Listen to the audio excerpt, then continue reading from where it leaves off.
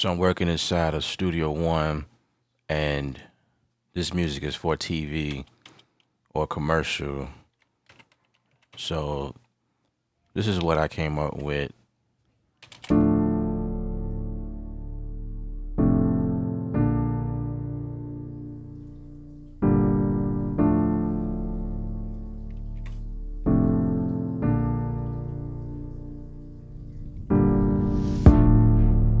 So this piano is coming from Expand. I love it. Format control piano. And my drums is coming from Machine.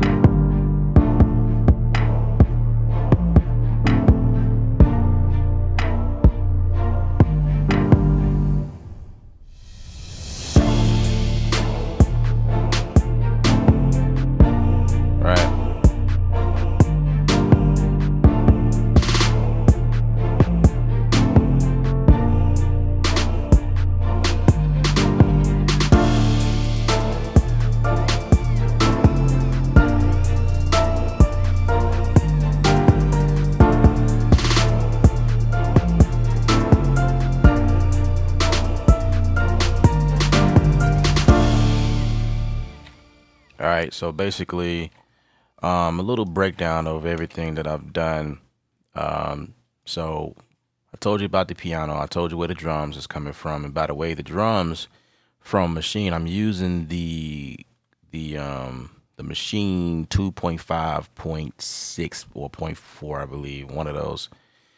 And yeah, that's them things, man. Them drums coming in kind of hard, and I love it. And what I did to it was I put a compressor or a fat channel on it to kind of get it to knock even harder. There's a fat channel here on it, and I turned on the limiter just so it won't go past a certain point, and boost the lows on it just a tad bit, and gave it a little bit of crisp on the high end.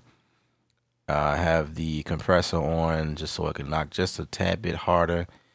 And of course, like I said, I have the limiter on there all the way up, just so you know, to give it that punch or whatever. So so basically, I did a lot of sound design in this as well. Some sounds that I came up with just by tweaking effects or whatnot. So my strings is coming from Contact.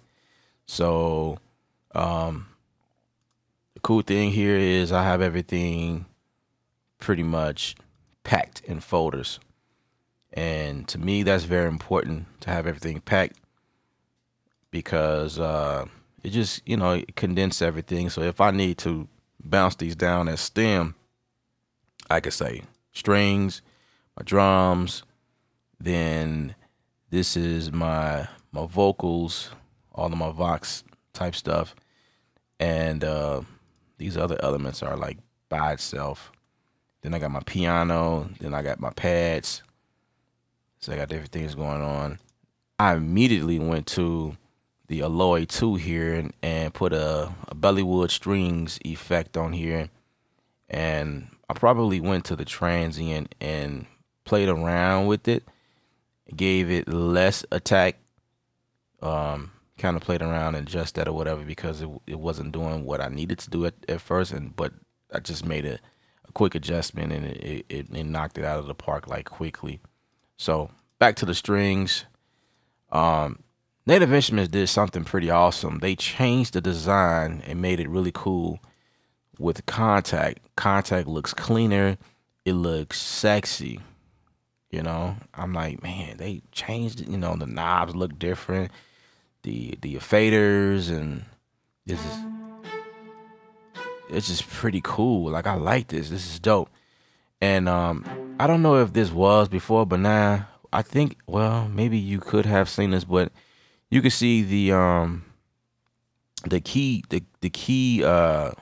switches down here now. I think you could have seen it before. Maybe I wasn't paying attention, but you as you can see where the red is, now you can you can see the key switches, which means you can switch between different articulations. Anyway, so basically I have a cello, I have string, violin, viola. According to the way that they're supposed to be playing, I have a chart. If I can find it. This chart here. I follow this chart. So I pair my violins to the left, my violas to the, slightly to the left, like probably like, I don't know, like 10, 11 o'clock, somewhere around there. And then my violas probably like 1, 2 o'clock, somewhat. And I don't remember if I had any cellos. Yeah, I didn't use any cellos here. But if I did, it would be more so far to the right. So that's what I did there. And those are staccatos. So there's my strings there, most of them are staccatos. And then I have a riser here, like a boom sound and something like that. But what I did was I bounced it in place. And the reason why I bounced it in place is I started to see a boost, a spike in my CPU. And so you got to start bouncing things in place, because these plugins gets enormous. So that's my boom right there. Right?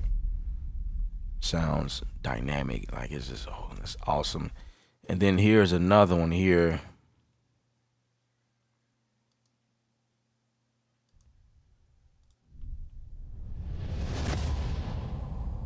And with this one was a little bit different, because it started out like really soft and then it jumped like really high. So what I had to do was adjust the clip here.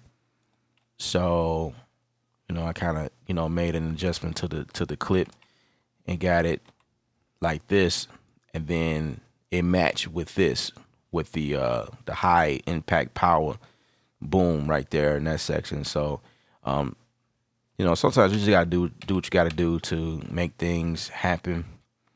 So I have my strings, staccatos,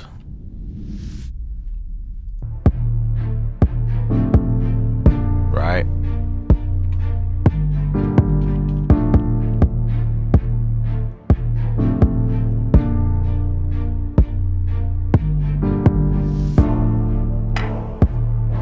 Now, so for my voices or my choirs or my ha or my chants or whatever you want to call them, those were a challenge. I did several things to get the sound to sound like that. I just kept building, and what I did was I used Excel. There was some voices inside of Excel, and I just bounced them in place. So that's where most of those are coming from. So this is what happened here.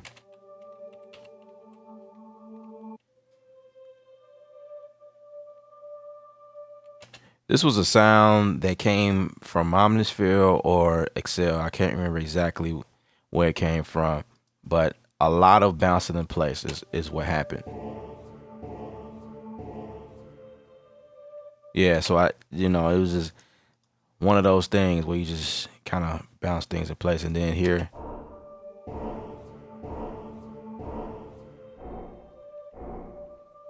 it sounds generic right now, but once you start putting them together, it makes a whole lot of sense. Like this is another one, I think.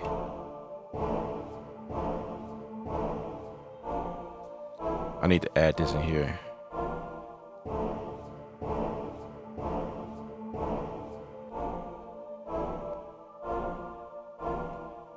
Yeah. So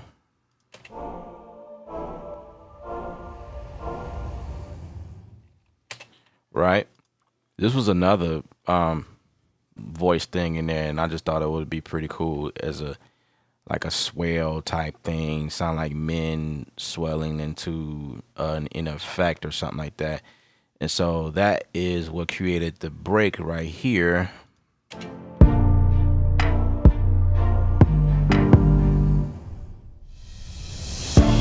Right? So now here's a trick, you know. Here's the trick. Like I found a cymbal and it didn't like extend as long as I needed. It cut out really quick. It cut out too quick. So what I did was, here's the trick. Here's the trick. I think it was this one. I doubled two of them actually to get it that. Okay, so that's the symbol we are talking about right now. So let me deactivate the send to the reverb. This is what it sounds like. It cuts out, right? It just totally abruptly cut out. Like, really? I need that to sustain. I could have found a symbol just like that that would sustain all the way through, but I didn't feel like doing that. So, like, I just knew what to do. So if I put the reverb on, see, you turn the cymbal down enough and then bring up the reverb. That way it could kind of like give you that extension sound. So let me show you what it sounds like now. You know what I'm saying? Now let me bring this back just so it can just smoothen into it. Look, you hear that? It sound like it never chopped off like that because of the reverb. And the reverb that I'm using is open air. This is a stock plugin from Personas, and it was a 250 Hall. So it's the large Hall. It's a 250 Hall. And what I did was I dialed backwards the pre here, because the pre delay was like somewhere around here, and then so it would have sounded like this. You know, I didn't want that. I wanted it to be like immediate, you know, immediate reverb. So that's what I did there. Pretty cool stuff. Just wanted to show you this right quick. Like, it's the lead. Like, I thought the lead was, I wanted to do something different. So there was this crazy sound in Omnisphere, and I just took it and I put a red district on it.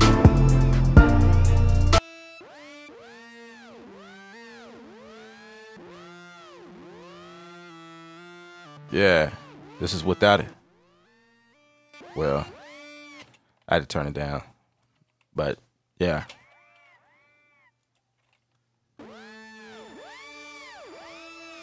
Add it with this, and then add a piano.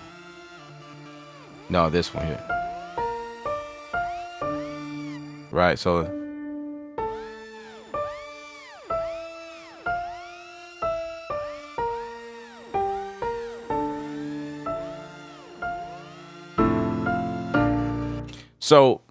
speaking of the piano, what I did with the piano was it started out with this soft, mellow sound, you know, sorrow type thing. So what I did was I went from like this, you know what I mean, this subtle, like, look out the window style.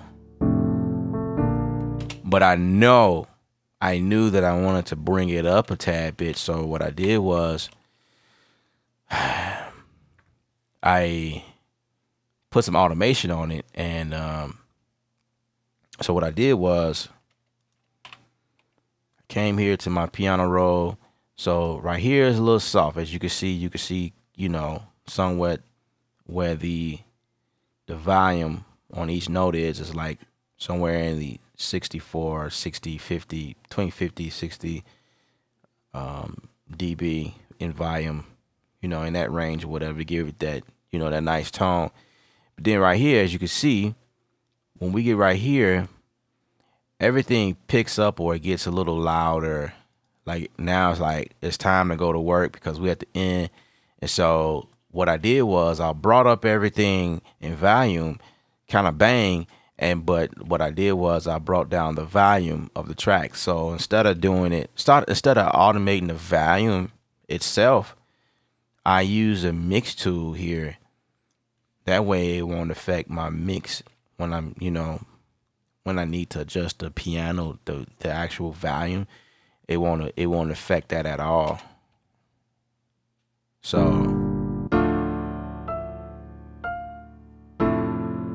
now it sounds like I'm kind of banging on the piano, and trust me, it gets loud. So I had to decrease the volume, which retains the tone, the tonality, the energy, the attack, but just bring it down so it can still fit in the mix like before. So it sounds like it's like a straight line right now, and that's because we did that adjustment here. So you can see my gain here just kind of jump. So I did a just about a negative 15 dB decrease there in volume. So that's what I did there. And also in the break area, because a lot of my sounds are heavy reverb.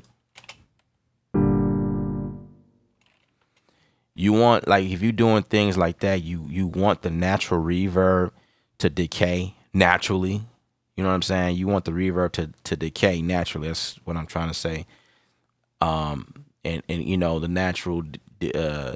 natural decreasing needs to occur, because if you do it too fast, it start to sound like what I tried to do was not make it sound like I wanted to hurry up the tail end of it. So, but I am speeding up the tail end because the reverb is way too long.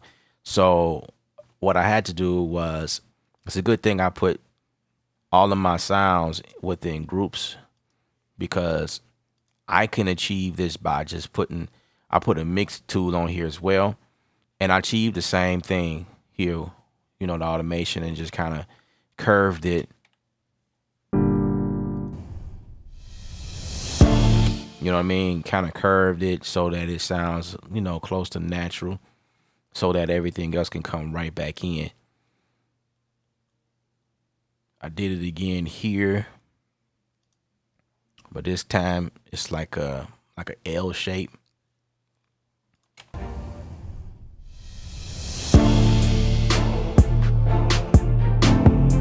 And I did it again here for my pads. So that was the whole goal as far as like the automation aspect of it. And for what we're doing here, what I need to do is add this again. I need to add another derivative of this track. So I'm gonna do a short version. And the sweet thing about Personas Studio One is I can do stuff like this, and when I get ready to bounce down everything, I can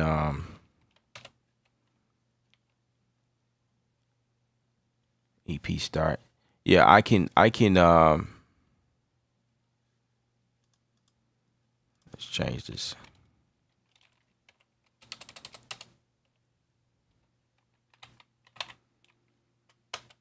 Okay, what I was trying to say was I can make derivatives, and when I bounce everything out, then it bounces down all at the same time. Like, and then it'd be two different or two separate tracks, or it can be one all the way through. It's crazy, right? But it works. It works. So for what I'm doing here, so this is the second one.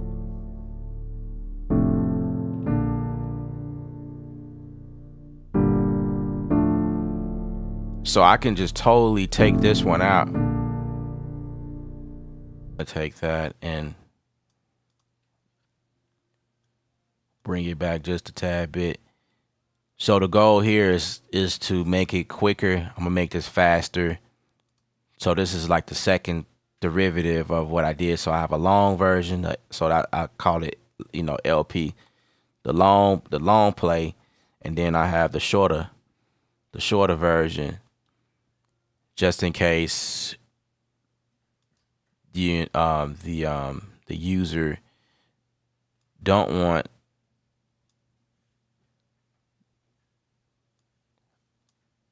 it as long as I made it. You know what I'm saying? So now when I bounce, let me show you guys this. So when I bounce it down, again, I'm gonna fix the drums because I'm not done with the drums, and then I actually gotta put I'm gonna put ozone on it to give it that polished sound. But basically, just to show you guys this before I end this video, when you bounce everything out, you can tell Studio One to bounce down everything between start and end, because what I'm gonna do is I'm gonna do a long thing, you know, so they can hear it all in one take, you know, listening to the preview. But when they get the files, this is what they will get. They'll have the first one, which is the long play, and the second one. But when I do this, I don't have to come back and do it 2 different times. I could do it all in one take and be done with it. So I can say between each marker, you know what I mean? And that will pretty much knock it out. That's pretty much everything I wanted to show you guys. This will be up and available on Audio Jungle. So I'm starting to do things on there now, and so, you know, you guys looking for a corporate sound and commercials and stuff like that, you can find me on there.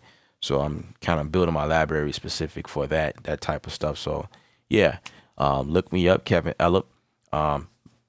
Yeah, appreciate you guys watching the videos. Music is art. You the artist. Paint your picture.